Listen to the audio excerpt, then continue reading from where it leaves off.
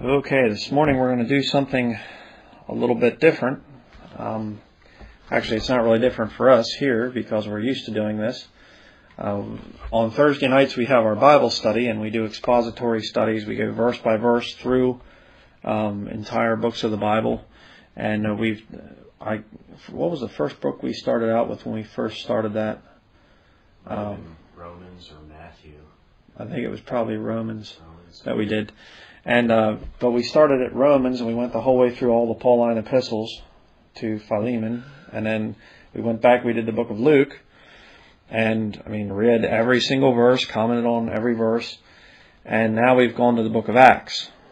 And after Acts, I don't know what we're going to do after that, but a lot of people have asked over the years, what do we do on our Bible study night? Could you record one of your Bible studies so we could hear how to have just a regular Bible study? In other words, one that's just kind of ad-lib. There's no prepared sermon or anything. We just go verse by verse. So that's actually what we're going to do this morning here, Sunday morning. Things are pretty busy right now for me. I didn't have time to really prepare a sermon, and I don't like to rush prepare for sermons because then I end up putting things down, and I like to be able to spend some time in the Word, spend some time in prayer when I put together a sermon. So I don't like to rush sermons. So this morning we're just going to record one of our Bible studies. We're going to go through Acts chapter 4. So if you are listening online, you can go in your Bible to Acts chapter 4. We're going to go verse by verse. And the way we do it is we start out, one of the men will read the entire chapter. Unless it's like a really huge chapter, then we'll split it in half. But the book of Acts a lot of times is just more historical than it is necessarily doctrinal. There's a lot of doctrine in it, but sometimes it's just explaining events, so you don't have to comment a whole lot on that. So what we're going to do this morning is we're going to have Brother Jesse come up and read Acts chapter 4, and then I'll come back and we'll go through it verse by verse. So if you want to come up and read it. You want me to read out of your Bible? That doesn't matter. I have it there, you can.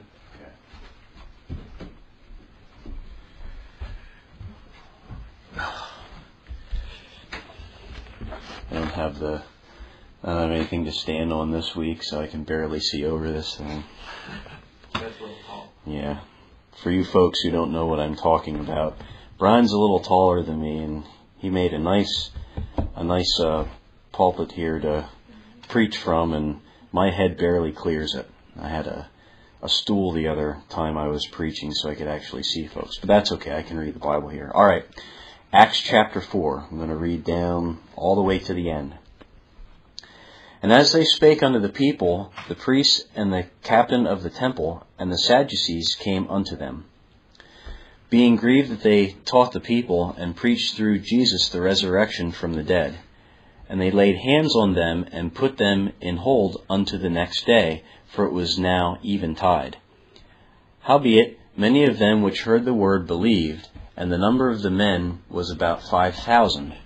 And it came to pass on the morrow that their rulers and elders and scribes, and Annas the high priest, and Caiaphas, and John, and Alexander, and as many as were of the kindred of the high priest, were gathered together at Jerusalem. And when they had set them in the midst, they asked, By what power or by what name have ye done this? Then Peter, filled with the Holy Ghost, said unto them, Ye rulers of the people and elders of Israel, if we this day be examined of the good deed done to the impotent man, by what means he is made whole, be it known unto you all, and to all the people of Israel, that by the name of Jesus Christ of Nazareth, whom ye crucified, whom God raised from the dead, even by him doth this man stand here before you whole.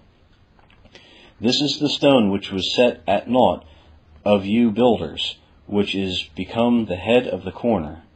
Neither is there salvation in any other, for there is none other name under heaven given among men whereby we must be saved.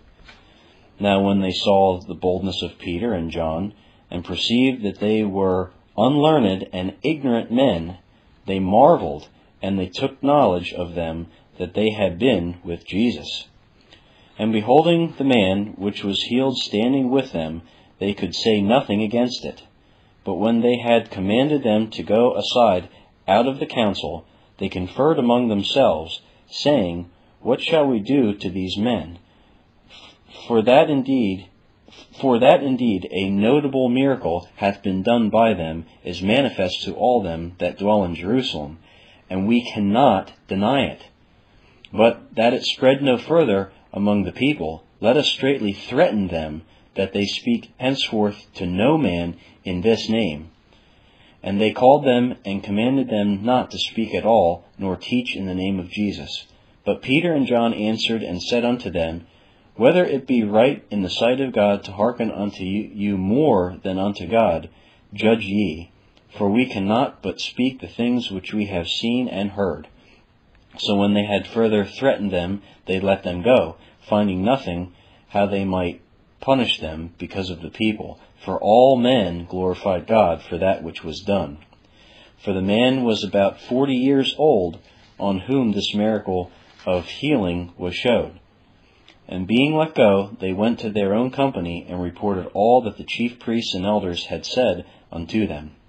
And when they heard that, they lifted up their voice to God with one accord, and said, Lord, thou art God, which hast made heaven and earth and the sea and all that in them is, who by the mouth of thy servant David hast said, Why do the heathen rage, and the people imagine vain things?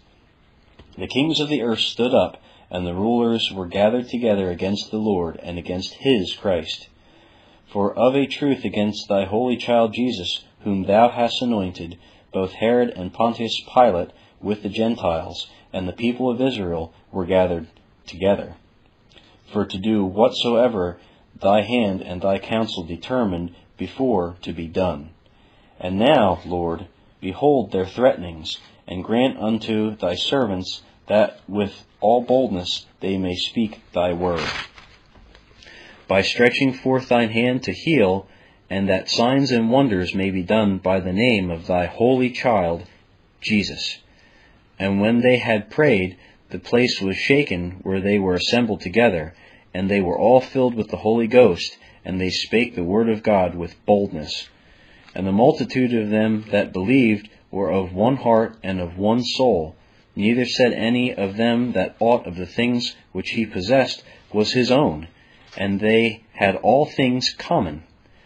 And with great power gave the apostles witness of the resurrection of the Lord Jesus, and great grace was upon them all.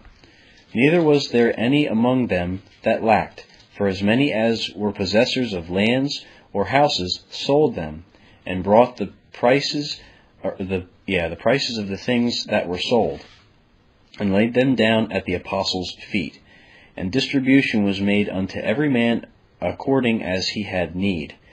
And Joseph, who by the apostles was surnamed Barnabas, which is, being interpreted, the son of consolation, a Levite, and of the country of Cyprus, having land, sold it, and brought the money, and laid it at the apostles' feet. Turn this back for you, Brian.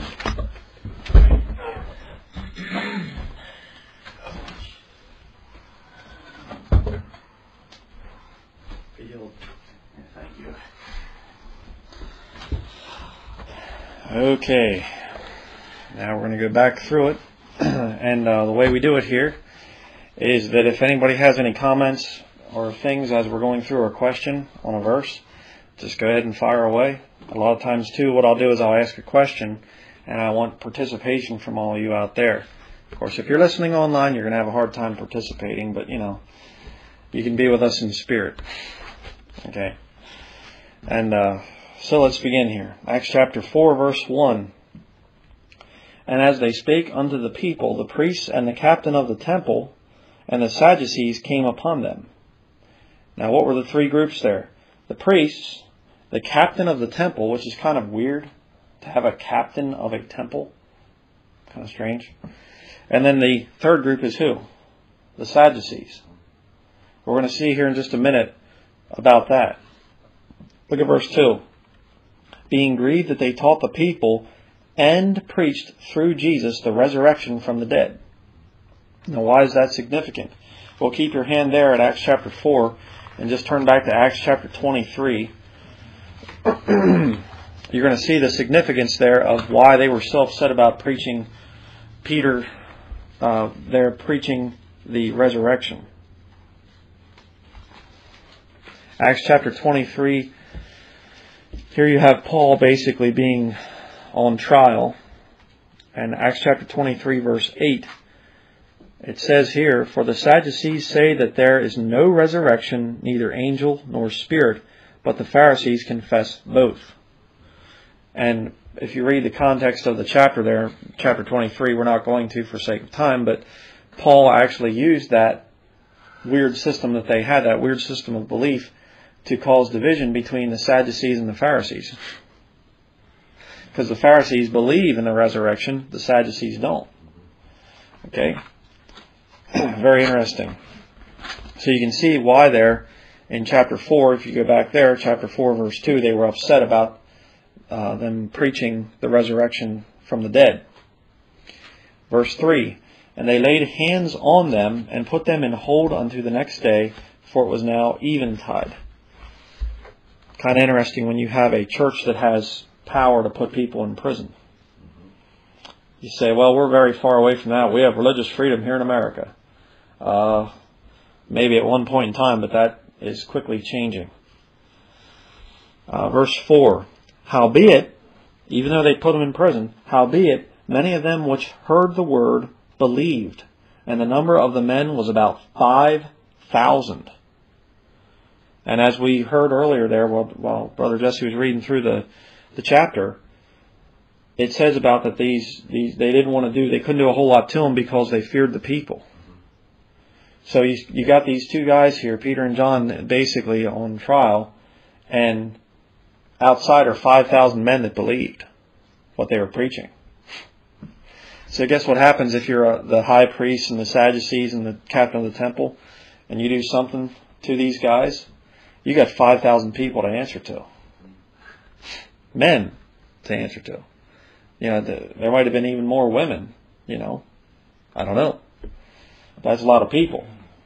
Verse 5, "And it came to pass on the morrow that their rulers and elders and scribes, and Annas the high priest, and Caiaphas, and John, and Alexander, and as many as were of the kindred of the high priest, were gathered together at Jerusalem."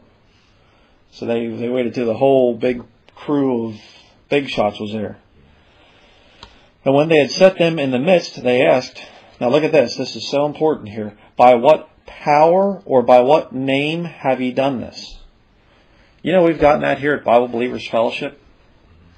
What right do you have to preach? Are you ordained? What college did you graduate from? Have you gone through the government to get permission to preach? That's why the First Amendment was created here in America. Because King George over in England was trying to say only licensed ordained clergy could preach here in America. And if you would stand up and preach the Word of God out in public like a street preacher, you'd be whipped and flogged for that because you're not an official or ordained clergyman. Do you know that teaching does not appear in Scripture? Yeah, there was they would ordain men for a certain purpose, and they'd lay their hands on them and pray for them and stuff. That's fine. I don't have a problem with that. But when you start having that combination of state and church, and they start saying, "Are you licensed? Do you have our permission to do what God tells you to do?" You got a dangerous system there. You got a very dangerous system.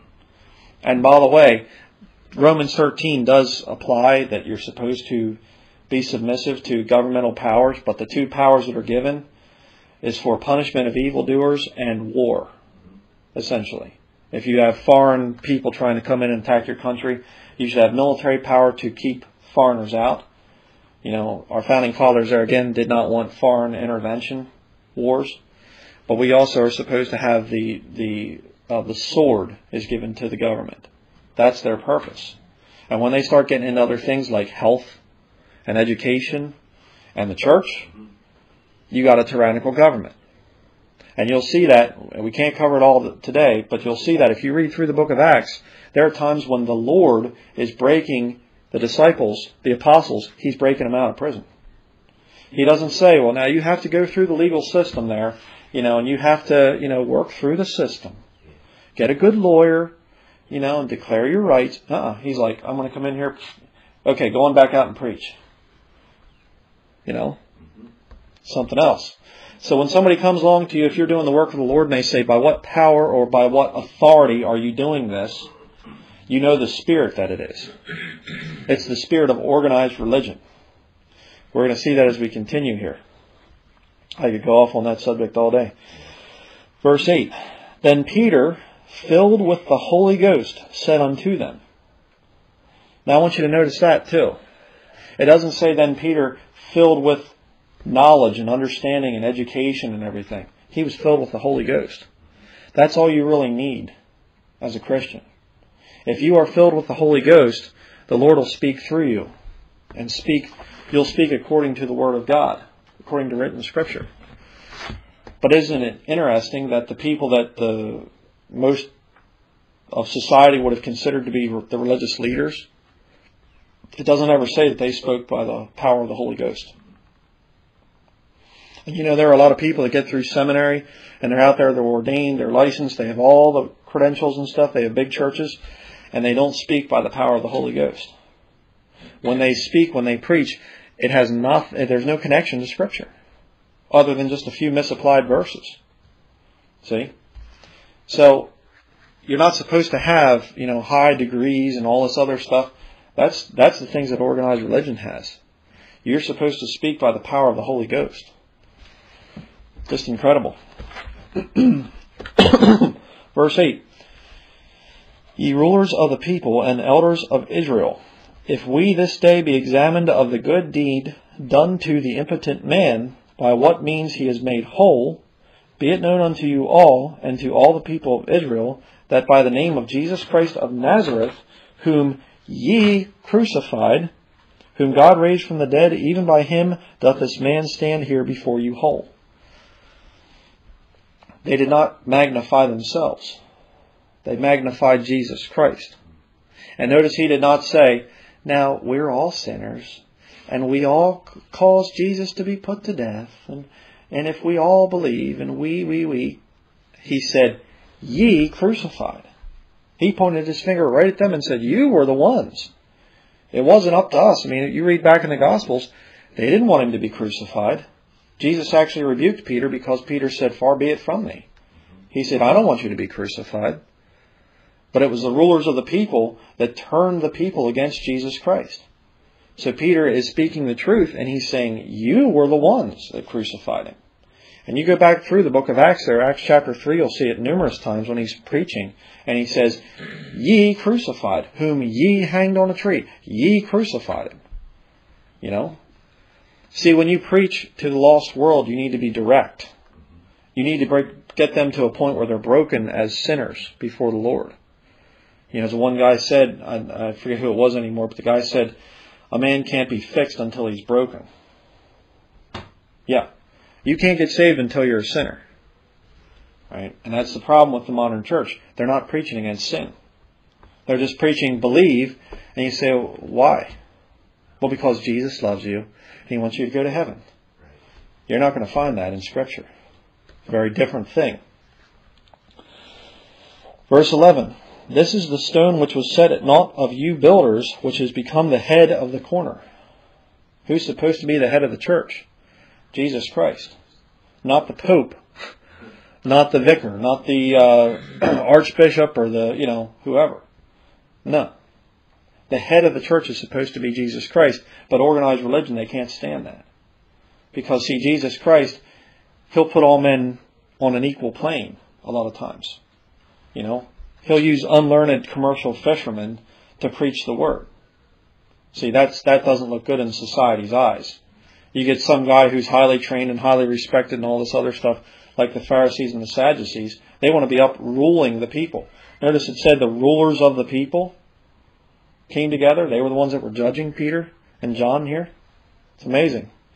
But that was a prophecy that Jesus Christ gave, and Peter is there again repeating it. Now look at verse 12. Neither is there salvation in any other, for there is none other name under heaven given among men whereby we must be saved. well, I think that all paths lead to God. There are many roads to salvation. God's not going to send someone to hell because they're religious. Or you have somebody start preaching that, and they start preaching anybody else but Jesus Christ, you're dealing with a false prophet. You say, well, are there any exceptions to that rule? Nope, none. Jesus Christ said, John chapter 14:6. Anybody want to quote it? I am the way, the truth, and the life. No man cometh unto the Father but by me. Exactly. Jesus Christ himself said, there's no other way to heaven except through me. Okay, don't ever fall for somebody. And I'll tell you something else too. We were talking about this last night. We were going through it. And this whole modern Christian movement, they're starting to drop the name Jesus. They'll say, I believe in Christ. I believe in Christ and Christ is my Savior and Christ. And a lot of them are even dropping the name of Christ too. But, I think you ought to say the name Jesus. If you want the full title, it's Lord Jesus Christ. And it's very dangerous when you start having people talk about Christ. We're going to see that too in just another minute or two here. Verse 13. Now when they, the religious leaders, when they saw the boldness of Peter and John and perceived, look at this is beautiful, that they were unlearned and ignorant men, they marveled and they took knowledge of them that they had been with Jesus. Isn't that interesting? Unlearned and ignorant men. Do you know that that's what you're going to be considered if you are a King James Bible-believing Christian today? And it's funny because there are men that are on our side that have 5 or 6 earned degrees. And they are still considered unlearned and ignorant if they stand for the King James Bible as the final authority. It's incredible. I mean, you can go through the seminaries. You can learn Greek and Hebrew. You can you can write dictionaries. And you're still considered unlearned and ignorant. Just incredible. But that's who the Lord will use. You can read 1 Corinthians chapter 1. You can see who the Lord will use. He doesn't often choose the wise and the mighty. He confounds the wise. The wisdom of this world, Verse 14. And beholding the man which was healed standing with them, they could say nothing against it. That's a problem for them. But when they had commanded them to go aside out of the council, they conferred among themselves, saying, What shall we do to these men? For that indeed a notable miracle hath been done by them, is manifest to all them that dwell in Jerusalem, and we cannot deny it. There's 5,000 guys out there that saw this thing happen. They've seen the proof. We can't possibly cover this up. What on earth are we going to do? They're probably wishing they could have gotten there first, and kind of stopped it from blowing out of proportion, but that wasn't the Lord's will. Verse 17. But that it spread no further among the people, let us straitly threaten them. Oh boy. That they speak henceforth to no man in this name. And they called them and commanded them not to speak at all, nor teach in the name of Jesus. By our holy decree, we command you that you may no longer speak or preach without a license or 501c3 incorporation. I mean, that's the kind of stuff you're going to get. And I've had people say, you're a heretic, you're for preaching this King James only stuff and this whatever. I had some guy the one time say, he's like saying I was a heretic for teaching dispensationalism and stuff, and he said, and I found out that you're a Baptist as well. And I'm like, okay, first of all, I don't call myself a Baptist. Doctrinally, yeah, I probably would be closest to the Baptist denomination. We're not really denominational here, but whatever. But, and he's like, you sir are a heretic. That's what he said to me. You sir are a heretic.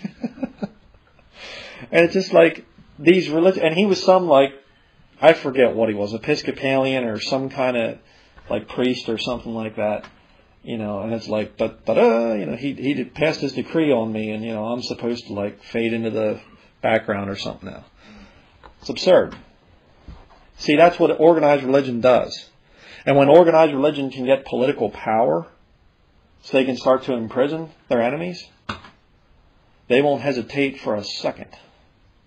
And the bloodiest killers in history are your religious leaders, like the Catholics. Read Revelation chapter 17. She's made drunken with the blood of the martyrs and saints of Jesus. Okay? Watch out when government and religion start to combine. Watch out. And we're getting worse and worse and worse with that, not only in America, but also in the UK. I know that a lot of brethren over there, and they're saying the same things. And of course, it's prophetically there in Scripture, so you're going to see it. Say, can't we do anything to stop it? Well, we can do some things to delay it, but we can't stop it. Prophecy is pre-recorded history. Don't ever forget that.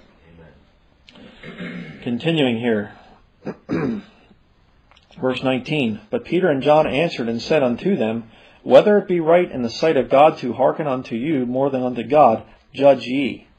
In other words, in your own little warped minds, that you make up your own decision there.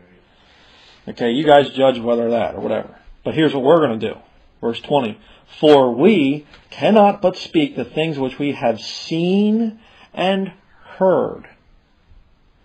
They saw Jesus Christ after the resurrection, and He opened the Scriptures to them and preached to them. Now, Jesus said back there, we are not going to go to the verse, but He actually said to them about blessed are ye because ye have seen and heard me. But it's more of a blessing for those that have not seen and yet believed. We have a greater blessing than they did back then. Now, can you imagine what it would be like to all of a sudden we're here like they had in the upper room, and all of a sudden there's Jesus Christ standing there, physically present, and He says, I want you guys to go out and preach up in down in Hopeland this afternoon. You know, yes, sir. We wouldn't be like, well, I really kind of wanted to take a nap this afternoon. I mean, no. We would be probably pretty zealous if the Lord appeared to us physically. It's kind of sad that we're not zealous when He doesn't appear physically. You know, that's why we have kick ourselves there. That's why we have such grace and mercy. Yeah. Praise the Lord for that. Yeah, praise the Lord for grace, exactly. But and mercy. Not an alibi to sin. Yeah. It's not an alibi to sin. That's right. But they had seen and heard from Jesus Christ. That's why they were so zealous. Verse 21. So when they had further threatened them, they gave them a couple more. They let them go, finding nothing how they might punish them because of the people. For all men glorified God for that which was done. Did you know that the organized religion people, even though they are powerful and rich and everything else, they still fear the people? And they won't do things that will make them unpopular. They gauge what the people want to hear, and then they'll tell them that. That's how they make their money. Verse 22. For the man was above 40 years old on whom this miracle of healing was showed. Can you imagine that?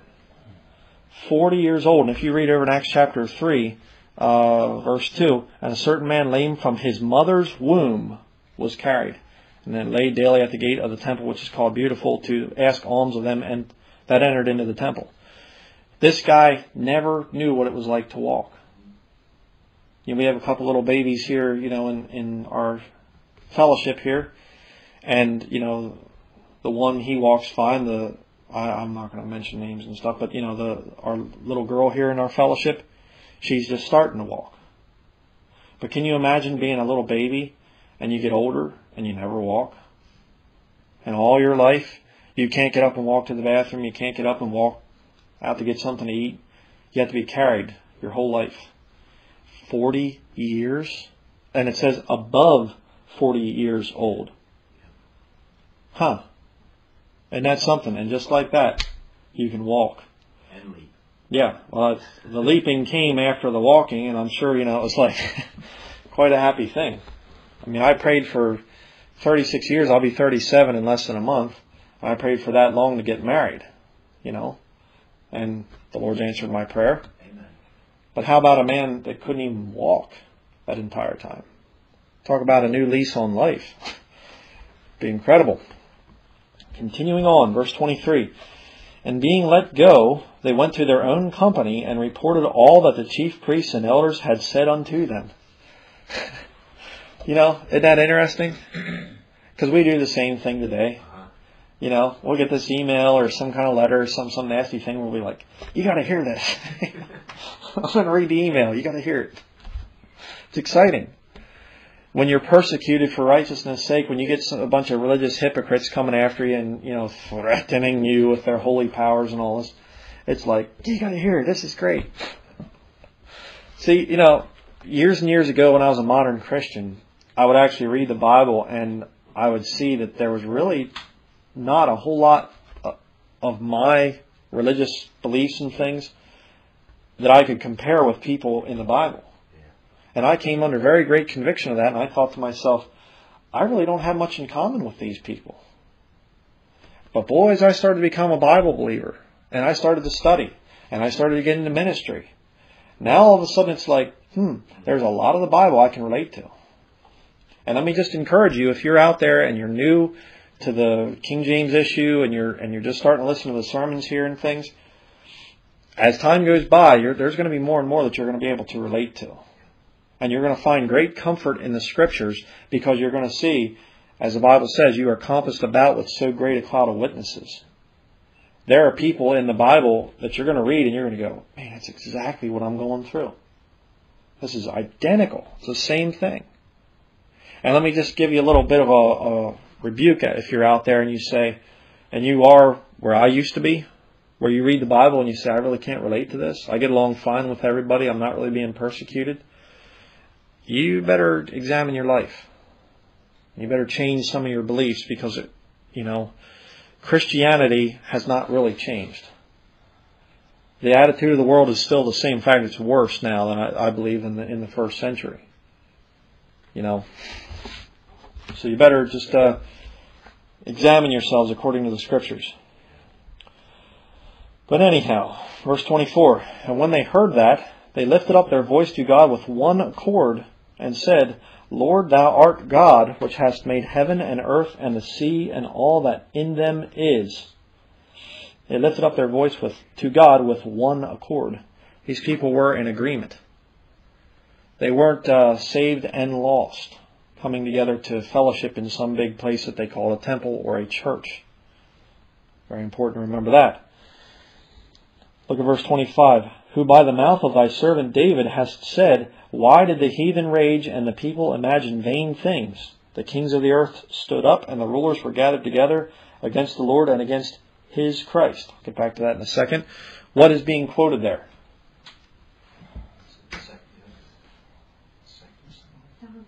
Psalm 2. Yep. Psalm 2 verses 1 and 2. Exactly. That's what's being quoted there. Alright. So they are quoting Scripture. Lifting up their voice to God in one accord. They're in agreement. And they are quoting Scripture. Oh, you're a bunch of Bible thumpers, Oh, yeah, yep. That's what we're supposed to be. I know for myself that, and I'm glad the second psalm was mentioned, but some folks, when they give glory to the Lord or pray in the morning or something like that or during the day, they know what to say. I have no idea what to say sometimes.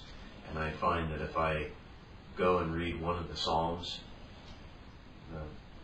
David can just speak for me. It's almost like the Lord speaking to the Lord, but just the right things are said to give praise to God just by reading His Word. And I find that's often a big help to me because, I'm funny that way. When it comes to giving the Lord praise and getting the words just right, I can't do it. So God's Word can do it for me, and there's a good example of it right there. Exactly. Yeah. And it's interesting, too, because I actually heard the one time that there are some Jews that will actually sing the Psalms, kind of like it's almost like a hymn book for them, and I wish I knew how to do that. I don't really, but it's just interesting. Yeah, exactly. There's a lot of Psalms that just really cover what you're going through, and when you're praising God, He wants to be praised with His Word, definitely, and or in accordance with His Word. But notice it says there in verse 26, and against His Christ. The Lord and His Christ. That's what I mentioned earlier. Watch out for this movement to remove the name Jesus or Lord Jesus and just have Christ. See, there are two Christs. The Lord and His Christ, and then there's the Antichrist, which is coming very soon. And I'm going to tell you right now, most modern Christians are already worshiping the Antichrist. The Christ that they worship, He just hasn't appeared yet.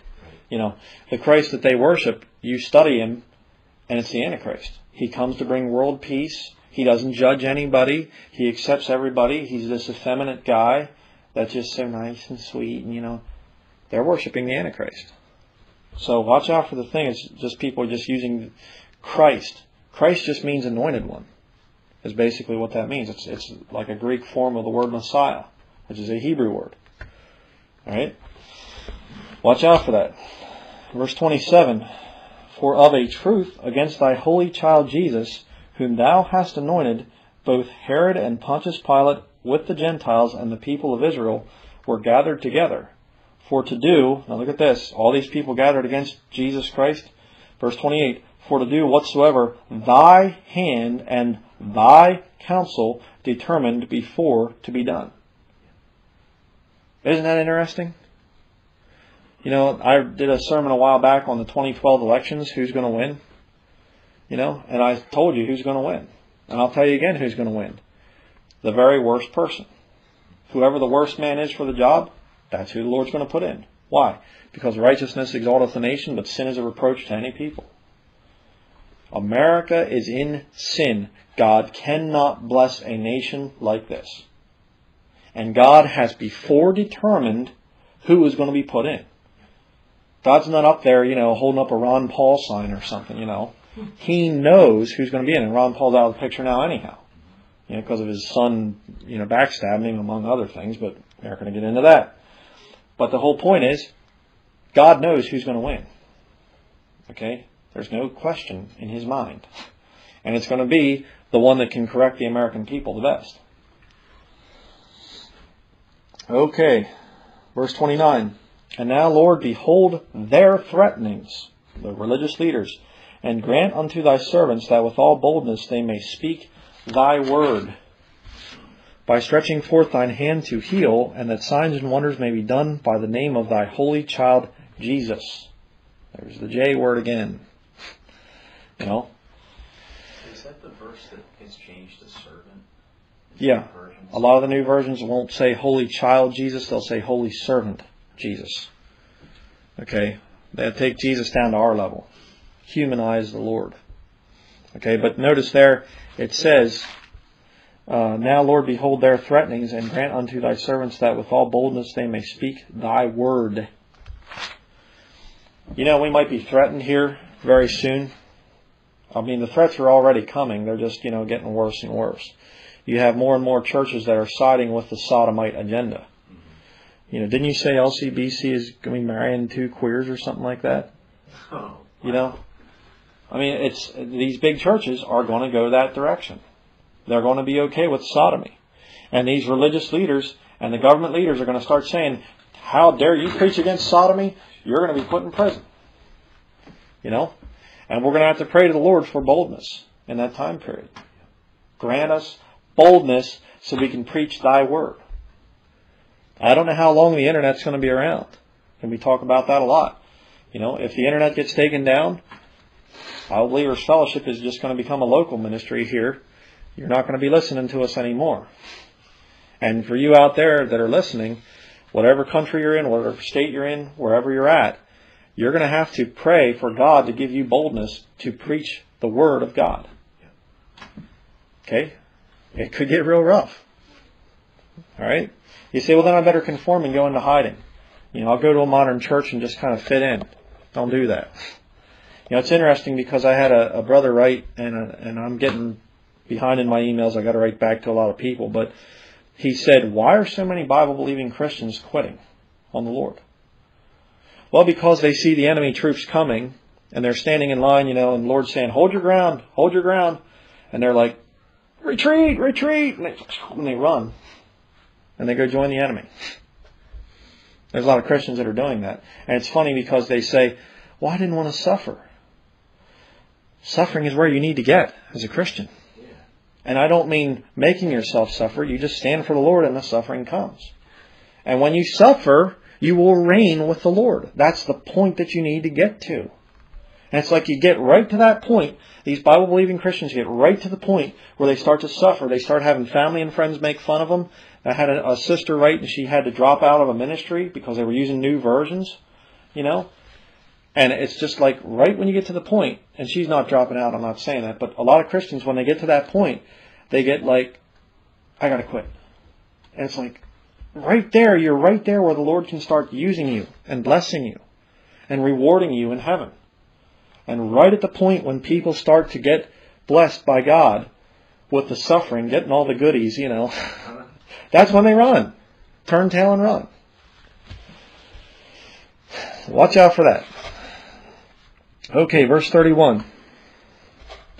And when they had prayed, the place was shaken where they were assembled together, and they were all filled with the Holy Ghost, and they began to speak in other tongues as the Spirit gave them utterance. Huh? What? What? Where? What? Doesn't say that. And they spake the word of God with boldness.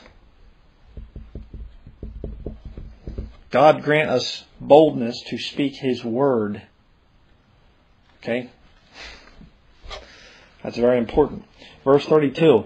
And the multitude of them that believed were of one heart and of one soul. Neither said any of them that aught of the things which he possessed was his own, but they had all things common. Okay, now a lot of the brethren will use this to spin off onto a big rant against communism and for capitalism. Well, you're basically using man-made systems. And you're assuming that communism is always corrupt and capitalism is always good. Not so. Capitalism can also become very corrupt. When you have people that are, I can't think of the word I'm looking for right now, but when capitalism gets to a point where it starts to monopolize things, Fascism? No, not fascism. I can't think of it right now, but when capitalism gets to a point, what do you have here? Well, democracy, yeah, democracy. But there's a specific type of capitalism that I'm thinking of, and it's just not coming to me at this point. But basically, it's when you have kind of an oligarchy where capitalism is competition, but you start to eliminate capitalism, or when you start to eliminate corporate fascism. Yeah, that's a good description of it. Yeah. Maybe it'll come to you.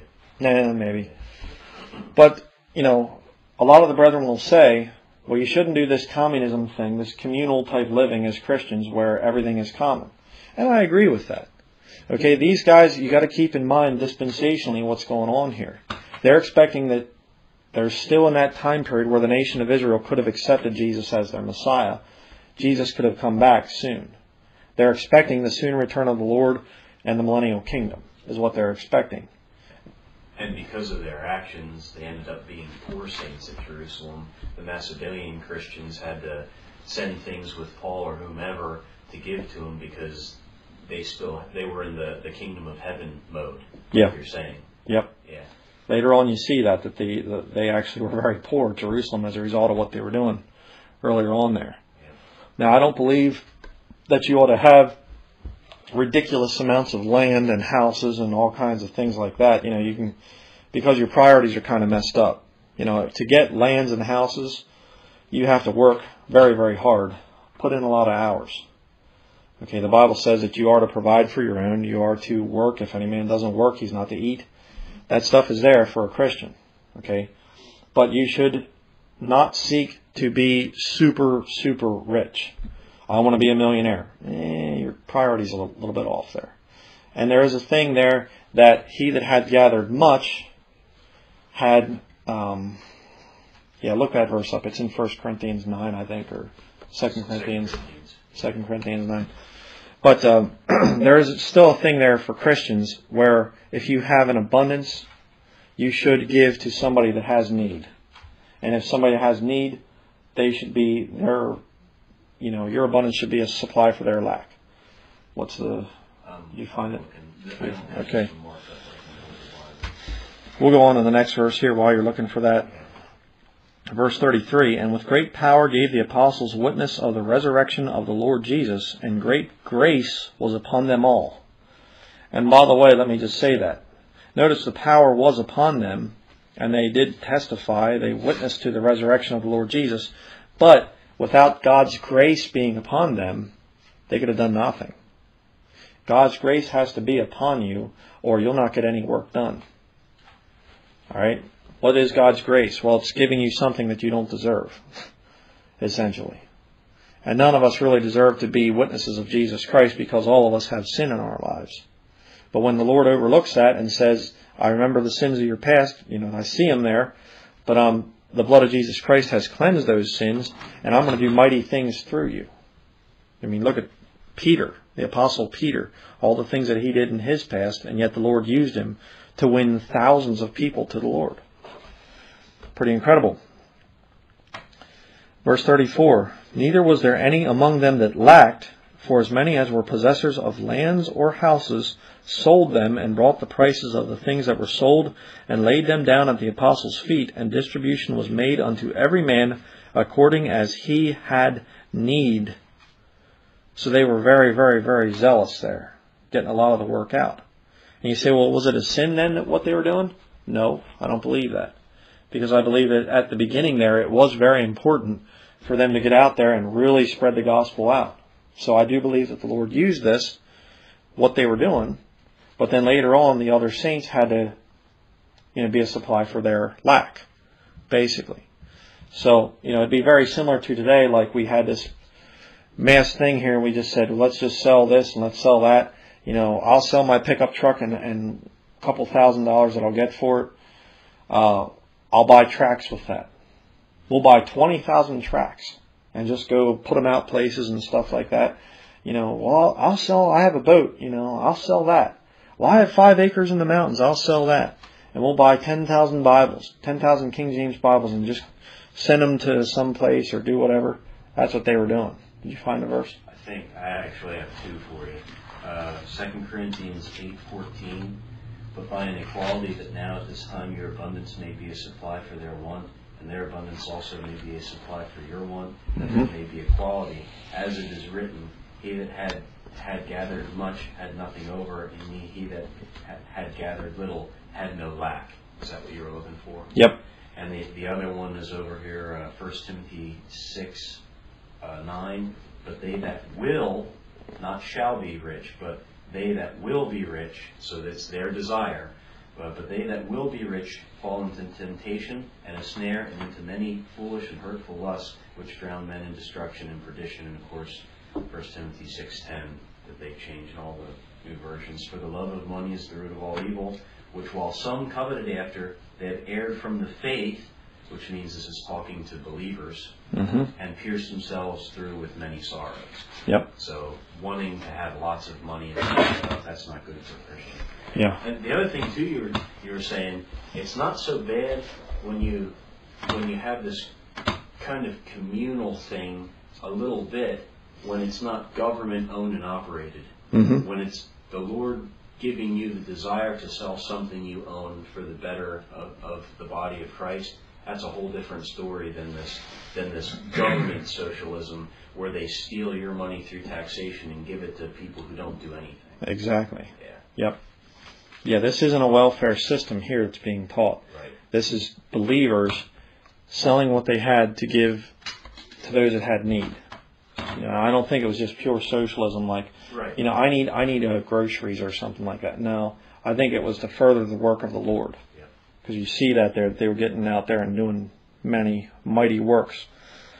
Verse 36, and Joseph, who by the apostles was surnamed Barnabas, which is being interpreted the son of consolation, a Levite and of the country of Cyprus, having land, sold it and brought the money and laid it at the apostles' feet.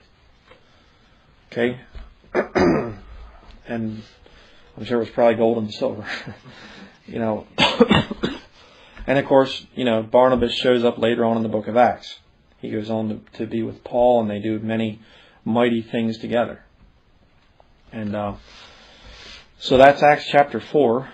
Anybody have any other comments or thoughts on it before we close? Well, there in verse 36, Barnabas was a Levite, but at this particular point in time where we went from being under the law and you had your Aaronic priests, your Levitical priesthood, that wasn't really happening anymore. So although Barnabas became a great man of God later on, and he was able to minister to people, though he was a Levite, that didn't mean much anymore. I think that might be one of the reasons why God put that in there, verse 36, to show you what he thought about Levites. Yeah. Yeah. That's a good point. Yeah. Because now we are all the priesthood. Under grace, priesthood of the believer. Yep, priesthood of the believer. Yeah, good point. Definitely there. And, of course, you go on to chapter 5 then, which we'll be doing Thursday night. And that's where it comes into the thing of verse 38, where you have Gamaliel standing up and he says, "And now I say unto you, refrain from these men and let them alone. For if this counsel or this work be of men, it will come to naught. But if it be of God, ye cannot overthrow it, lest haply ye be found even to fight against God." And that's kind of, that verse ties in very well with chapter 4. Because you have this whole thing of the two different classes. You have organized religion on the left hand, and then you have true born-again believers on the right hand. And the guys on the left hand, the organized religion, are saying we have to stop this. And let me just give you a little bit of encouragement. Organized religion is never going to be able to completely stamp out Bible-believing Christians. It's not possible. Why? Because if it be of God, ye cannot overthrow it, lest haply ye be found even to fight against God. Organized religion will never, ever be able to destroy true Bible-believing Christianity. Why? We have the God of the universe behind us. They have the God of this world behind them. And because God said so. And because God said so in the King James Bible.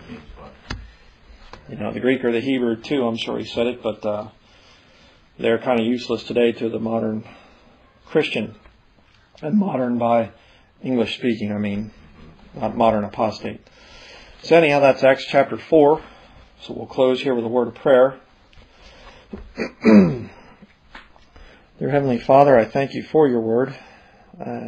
Thank you for the reminder in there that we don't have to submit ourselves to organized religion. We do not have to be accepted in the sight of the world. We do not have to be government approved to do your work. Your Holy Spirit can lead us. Your Holy Ghost can lead us into the truth. And all we really need is your word. And if we're English speaking, we need your King James Bible that you put out there, Lord, and you inspired, and has just as much power as the original autographs.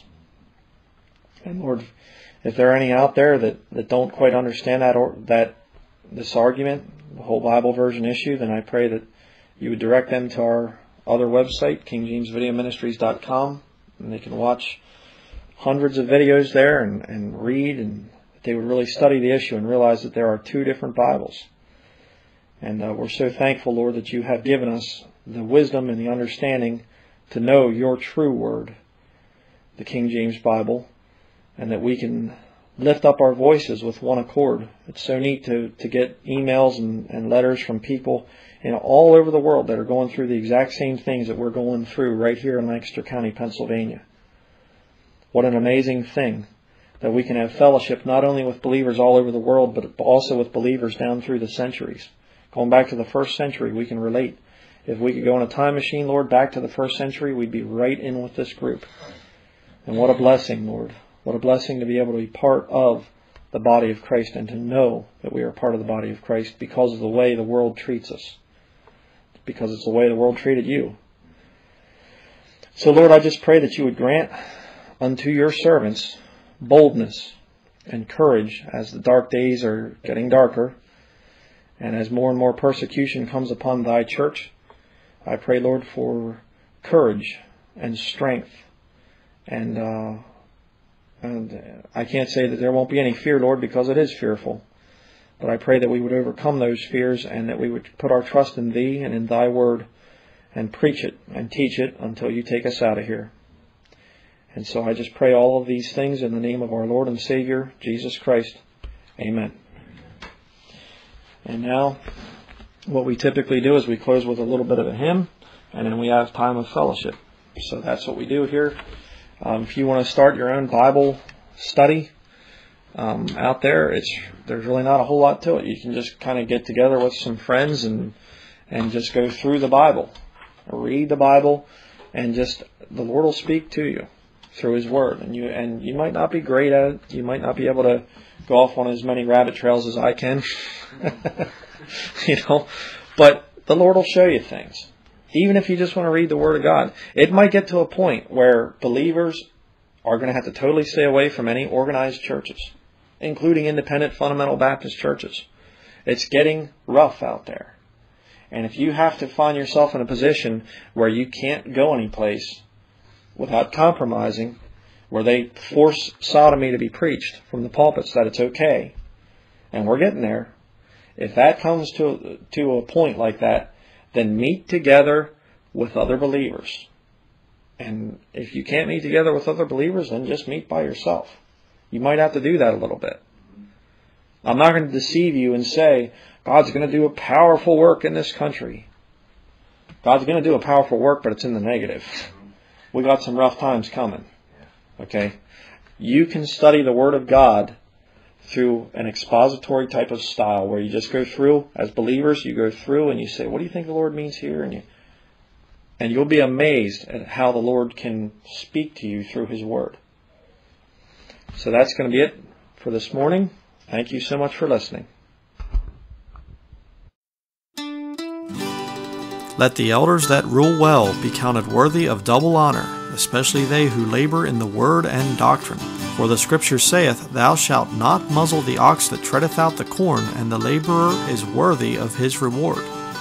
If these sermons or videos have been a blessing to you, please help us to continue this work by supporting this ministry. You can donate online through PayPal at our website, www.KingJamesVideoMinistries.com. Thank you, and may the Lord Jesus Christ bless you.